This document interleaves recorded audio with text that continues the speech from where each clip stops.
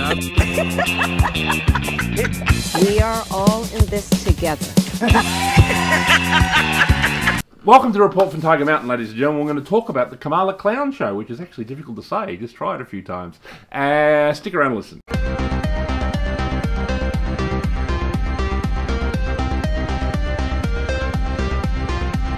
The Kamala Clown Show. Here we go, ladies and gentlemen. So, obviously we've been talking a lot about Donald Trump, and I think it's wonderful. Recently, RFK Jr.'s joined, Elon Musk has joined the Trump campaign, and, Tulsi Gabbard as well. So you've got the Justice League over there, but there is some other group, involved in the US election, and that is, or used to be Joe Biden, but he stepped down after his disastrous debate with Donald Trump. So we've got Kamala Harris, who is, as Sam Newman says, the cackling idiot, cackling fool. I mean, if you go and listen to the podcast I do with Sam Newman, You Can't Be Serious, and he describes, I don't think there's any better person at destroying Kamala Harris than him. But yeah, she's a cackling hyena. I think that's a good summary. And a slobbering fool, and she is. I mean, you just listen to her talks online. She sort of talks in riddles like, today is tomorrow, and tomorrow is today, and next week will be yesterday, and what the hell are you talking about? She talks in these kind of riddles that are almost attempts to be philosophical, but they're just pure stupidity. And she's declared herself the nominee, and also, what happened to Joe Biden? I mean, Joe Biden wanted to run. Even after the debate, he still wanted to run. So it appears that he was, pushed out. Essentially, he was threatened with, with that part of the Constitution that if the president becomes mentally impaired, they can kick him out, and installing Kamala Harris. So he was threatened with that. So basically he was told by Obama and the cabal around Obama, which is people like Schumer and stuff like that, that you could, leave quietly or, go down fighting, and we'll kick you out. So he decided to leave quietly and handed the torch over to Kamala Harris. There's a new interview she's just done, and she's got her vice president, Tim Walz, who's sort of like, he's sort of like a version of Joe Biden without dementia. Like he's a kind of doddering father figure from the Midwest, except minus the dementia, so he can actually string a sentence together. But, he's a complete idiot, and, in Minnesota, he was putting, tampons in, boys' bathrooms, and he's into that whole transgender bullshit.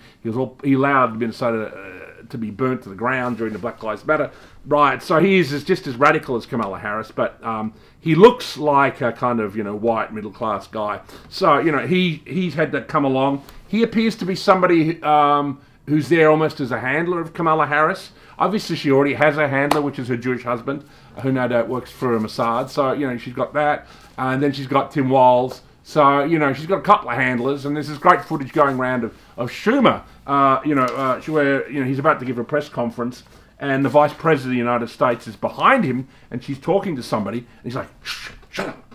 Like that. He turns to her and she's like, ooh, And she completely obeys him. Why? Because he's in charge, ladies and gentlemen. He's the penguin. He's Schumer. He's one of the Sabbatean Jews, ladies and gentlemen, in the Biden administration. And there's a whole lot of them. Even though they make up for less than 1% of the population, they hold, I don't know, about 10 major cabinet posts. You got, Blinken. You got Klain. You got Garland. You got Mayorkas. You got Yellen. I mean, there's a whole bunch of them. You go on and on and on. Anyway, that's not what we're talking about. We're talking about Kamala, ladies and gentlemen. So, the DNC itself was a definite clown show. They did have some decent celebrities. They had Stevie Wonder and a few people like that, come along. So, we all know most of the entertainment industry has been corrupted one way or the other. So, they did have some decent people who came along and spoke. Mark Hamill from Star Wars is another one. He's clearly gone over to the dark side, ladies and gentlemen. So, the Democrats, they know how to put on a decent show, but, I thought Trump really trumped them, because at the end of the DNC, he announced that RFK was dropping out of the race and endorsing him. I thought that was a great, comeback to the DNC. I mean, it's going to be a very interesting election, but Tim Walz is basically just there to handmaid her along and hopefully get her over the line, I mean, it appears what they're doing with Kamala Harris is they're relying on the cult of personality. that they can do a kind of Obama with her, that they can present her as this figure of hope, even though she's the one who's been in power with Joe Biden for the last 3.5 years, and she's created the terrible economic situation, the terrible inflation situation, the terrible situation with all these wars going on all over the Middle East and the Ukraine. She's responsible for all of this. The terrible withdrawal from Afghanistan, it was incredibly embarrassing for the United States. So all this terrible stuff is all on her watch.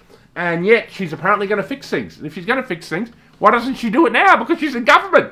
It's incredibly ridiculous. If the American population buy this, they're even bigger fucking idiots than they, gave them credit for. So there it is, ladies and gentlemen. It's either going to be Trump or the United States is going down the toilet. And that's it. So you know how those lids are, because this is, well, I'm just going to speak, okay? So this is it. So you know how those lids on those Starbucks cups, they're white, right?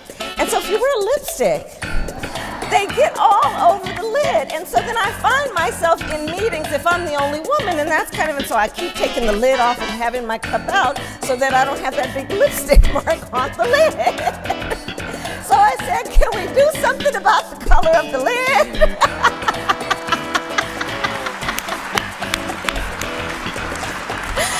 So that was that conversation.